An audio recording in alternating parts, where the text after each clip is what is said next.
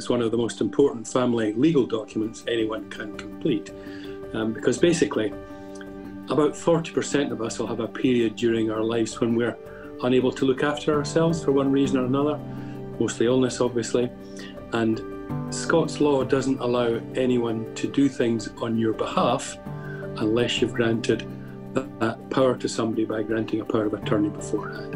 A power of attorney, you are privately giving powers to someone to act for you when you can't act yourself. If there is no power of attorney in place and someone loses capacity, perhaps they have a stroke, and if you're unable to communicate after a stroke, in Scotland you've lost legal capacity. What someone in the family then has to do is apply to the court to get powers to do things to look after that person, and that's called a guardianship.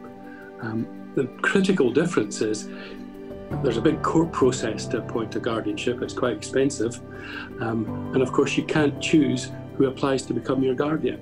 Power of attorney is very simple to set up. It would probably involve 2 visits to your lawyer.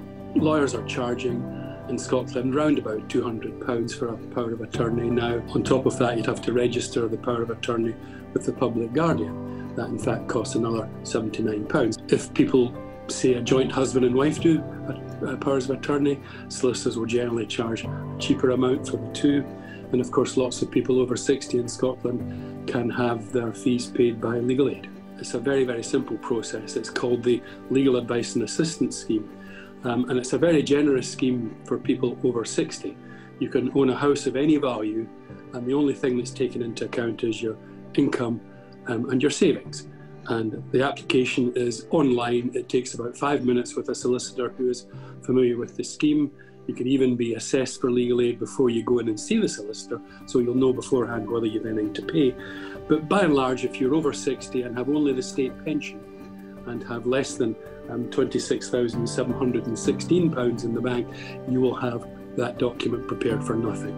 If you've got a private pension over and above the state pension we have, then the rules change and you might end up with partial payment of the fees. Virtually everybody does an omnibus power of attorney, which covers legal and financial powers as well as welfare powers.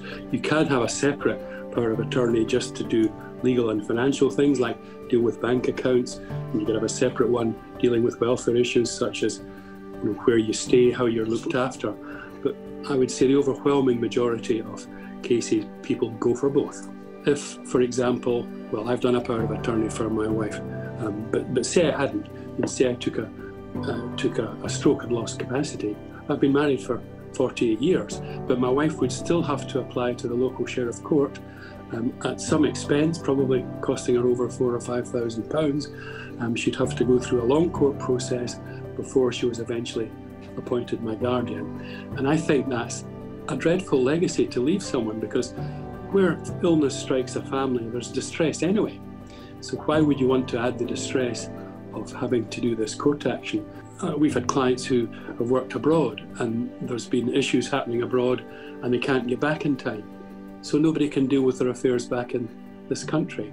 If they'd done a power of attorney, their spouse or another party chosen by them could deal with urgent things that needed to be done. You don't need to have fallen ill for the attorney to be used for the legal and financial powers.